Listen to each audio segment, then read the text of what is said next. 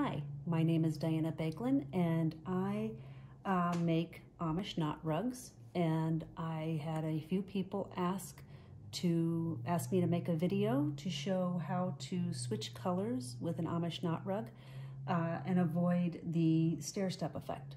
So I've made several Amish knot rugs. I'm not an expert by any means, but this is something that I've figured out how to do, and so I'm sharing it. And if you can reproduce it, if this helps you, and if you find your own way of doing it, then that is great, and I encourage you to share with the world. So what am I talking about? I'm talking about here, where you see I've transitioned from one color to another, and you can see that there's a minimal amount of the abruptness where you switch from one color to another. Here you can see where I didn't do it so well, and there is this abrupt stair-step effect. Now, if you look closely here, you'll see that the dark brown kind of tapers off, and it seems to be just a natural transition to the calico. So that's what we're going to try to do today.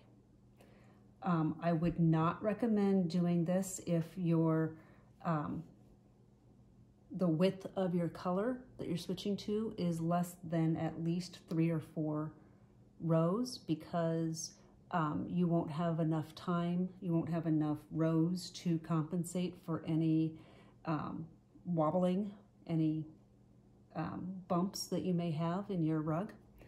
I would also not advise it if the working strands that you have are of drastically different densities. If they're drastically different densities, you're going to get a big bump, and your rug is not going to be even. Now, of course, you don't have to do this when you're making an Amish knot rug. You know, you can switch colors wherever you want. It's a rag rug. It doesn't have to be perfect, but sometimes, you know, maybe we're making it for a gift or to enter into a competition, and so we want it to have a little bit more finesse. So, one thing I will show you on the rug I'm making right now in this purple. Here is my center line. This is my starter row. You'll notice that I've got a safety pin in it at the end where I make my first full turn. This is to help me keep things symmetrical. So there will be, when I'm done with this rug, there will be the same number of rows on each side. I like to do it that way. You don't have to, but for me, that helps. Another thing I like to do is when I am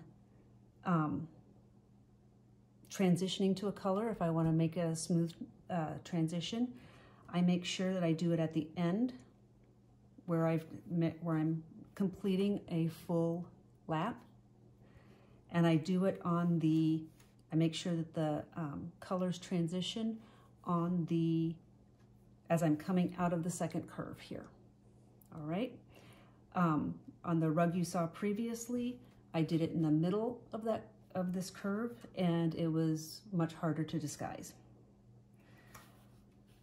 So if I want this to be finished here, if I want the transition to be finished in this spot where I'm coming out of the curve, and I've marked it here with the safety pin just for convenience, then I want to come back about 6 or 7 loops. And that's where I'm going to start the work of transitioning. So, and I've marked that here with this safety pin. So here's my runner strand. I'm just going to let that go over there. Here's my worker strand. And I'm going to make just one more knot. And you'll notice that I go in the opposite direction of most people who make Amish knot rugs. It's still the same technique. I'm just doing this poking up through the loop of the previous row rather than poking down. I like it that way because I get better coverage. It's the same technique, you know. You do the way you do, and you will get lovely results as well. They'll just be different, that's all. Okay, now, here's where I want to start transitioning, and I need my transition rug, which my handy assistant will pass to me. You'll notice that I've already prepared it. So what I want to do is just simply attach it to my runner, just like that, nothing fancy. Okay. Now there's no science to this, it's really kind of a feel. If you do 8 stitches before, whatever, if that works for you, that's great. So here's my new color that I'm going to switch to. I've attached it to my runner just by looping it on. And these first 2 stitches, all I'm doing is securing this down so that it doesn't fall off. So just a couple stitches to hide it.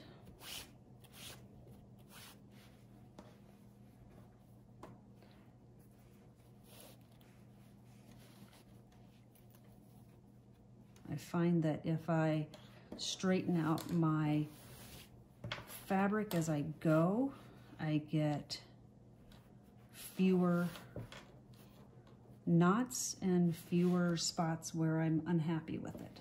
So there's 1 anchor, there's 2 anchors, and that should be enough. Again, we're just locking it down. Come on, there. All right. I get fussy with this because I like to have full coverage. If you have 2 pretty colors that you're using together, oh shoot, I didn't lock that down. I'm gonna have to redo that.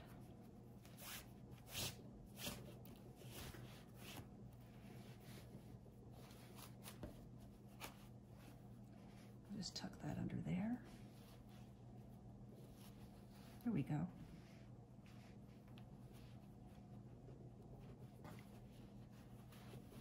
There's no such thing as a mistake in a rag rug. There's just a different way of doing things.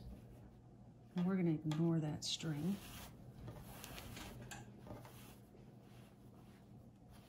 There we go. So, pretty easy. Now what we want to do is let the new color come over here and just hang out for a while. We're going to ignore it.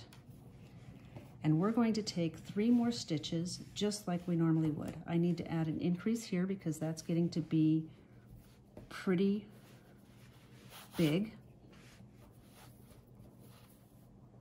I think you can tell this is my first video. I'm not very steady with this.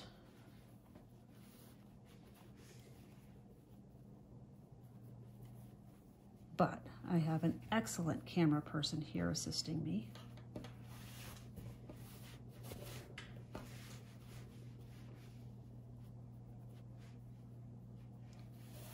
So we give this like 3 normal knots.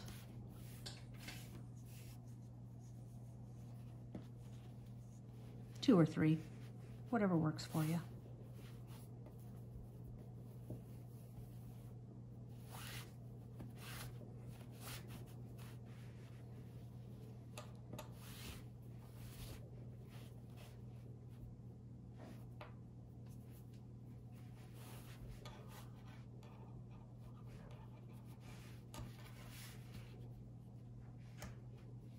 Okay, yeah, we'll just take it from there.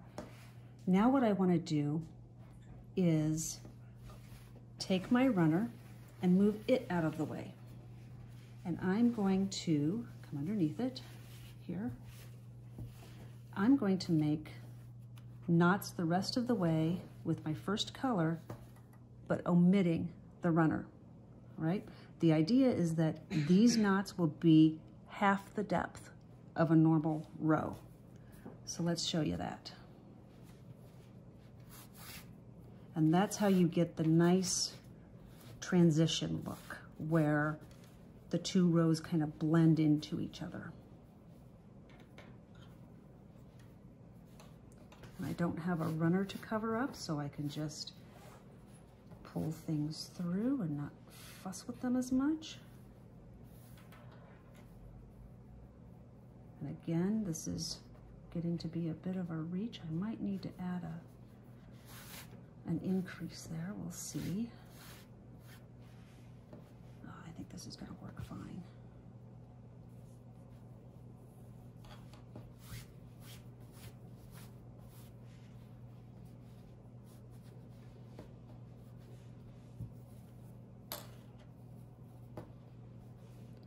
I am going to add an increase here because this is getting to be pretty far. While I try to stick to 2 increases per end, sometimes you just can't reach the next knot unless you put one in. And so sometimes you get a few extra increases. As long as you're not ruffling your edges, it should be fine. Okay, so there we are. I'll loosen those loops up so that I can go through them on the next round, because that's where I have to go through. Let's see, let's add one more.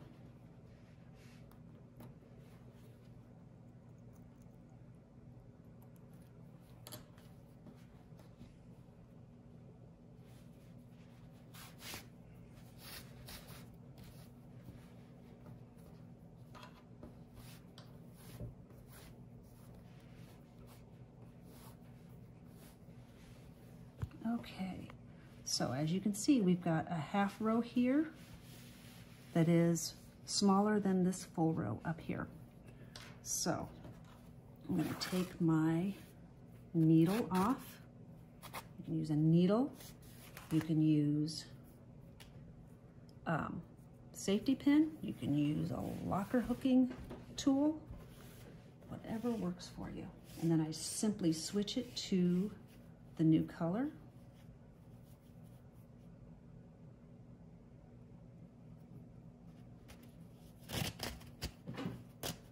I like these little needles. I get them at Joann's. They're in the section by the plastic canvas supplies, and they're just the right size for this. So here I am. This is nicely anchored. I can pull it out and I can start working. I will make a couple knots here, again, without the runner, that are about half the size, half the depth.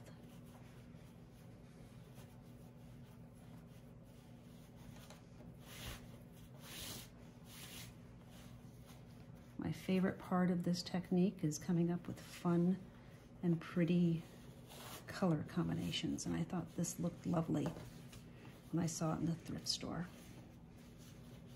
So 2 knots, 2 or 3, whatever works for you, without the runner.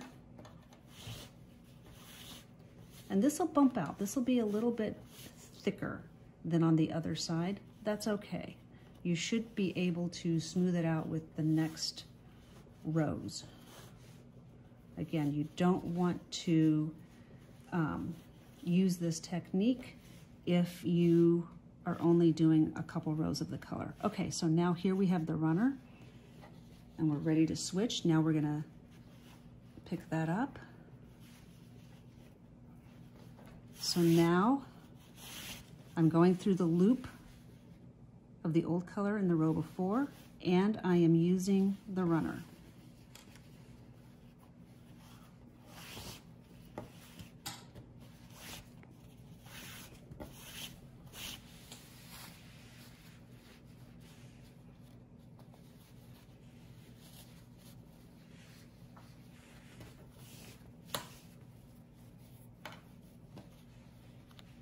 My camera person is letting me know that I'm probably making you seasick by all the moving around. I apologize for that.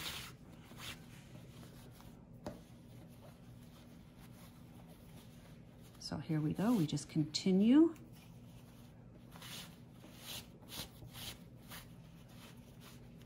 And from here on out, it should be as if you did not even change colors. You just keep going. Sometimes you have to boss around the fabric a little, that's okay. You're the boss, it goes where you tell it. And if it doesn't, then you back up and you tell it again. So here we just keep going through each loop, wrapping around the runner with that lovely half hitch knot.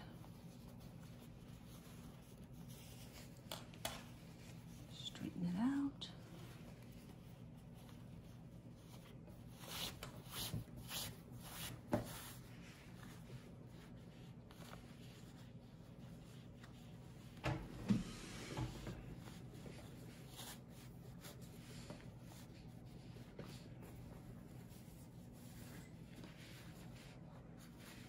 So now I want to go to this loop.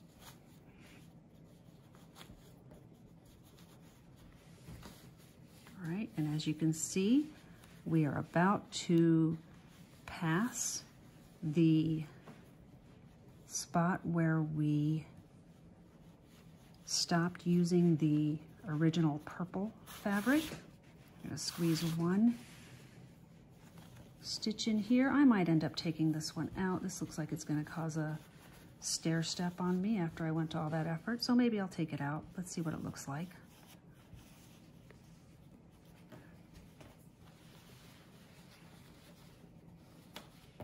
Guess this would be a good time to introduce my lovely camera person, my daughter Olivia.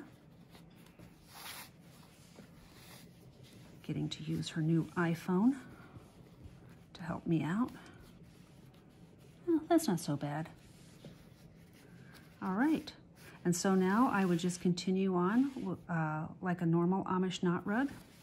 On the back, we have the excess. I'll cut this off and pin it, and then when I'm done with the entire rug, I'll weave it into the, deeper into the rug and probably stitch it down with a couple of stitches. I hope you found this informative. This is not a perfect technique, but then this is a rag rug, so perfection is not what we're going for. Thank you, and I hope this helped you.